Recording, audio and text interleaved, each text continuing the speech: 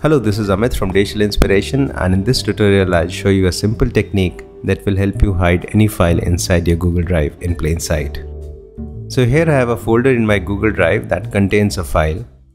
Now this is a shared folder, so anyone who has access to this folder can obviously view the file that's inside the folder.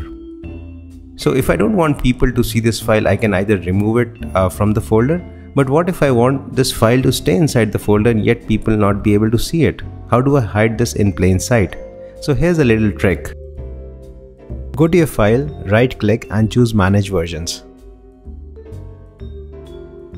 Now just upload any other file from your desktop. Maybe an unsuspecting image like this one of my workstation.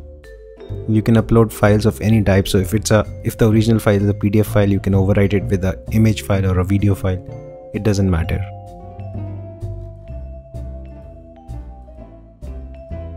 So you see that Google has also updated the thumbnail of the image. And I can also rename the file to say workstation.jpg.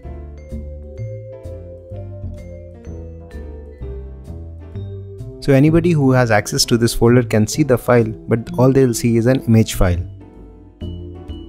And if you later wish to access this hidden file, all you have to do is right click the file, go to Manage Versions, and then download the version that's hidden inside this image file.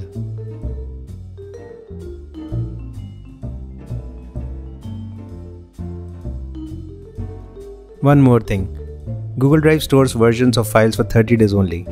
However, if you check the Keep Forever option, your files will be around forever. Thanks.